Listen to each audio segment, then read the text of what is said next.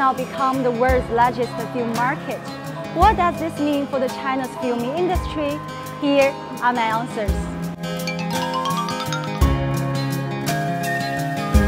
In 2020, amid the COVID-19 pandemic, China became the world's largest film market for the first time in history.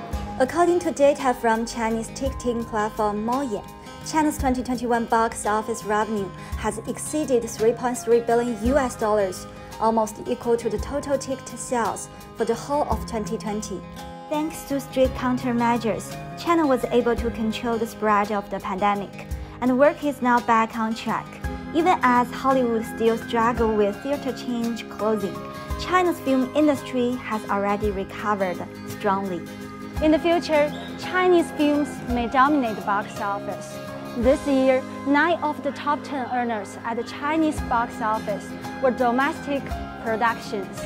China has traditionally been a key market for American films, but it has grown increasingly self-reliant in recent years, with a growing number of higher quality local work competing with imported productions. Now I'm at the Feng Xiaogang's film town. This place offers visitors shops, restaurants, film-themed entertainment features, and a Chinese version of the Walk of Fame.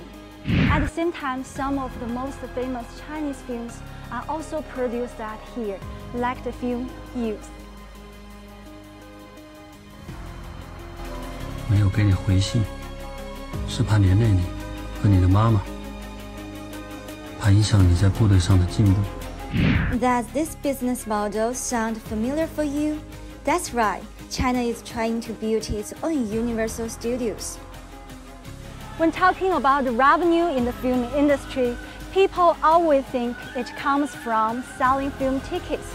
But theme parks are also a big part of this pie.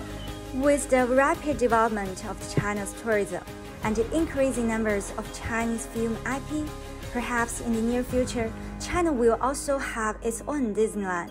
If you want to know more about Chinese film industry, ask Melody. I will see you next time.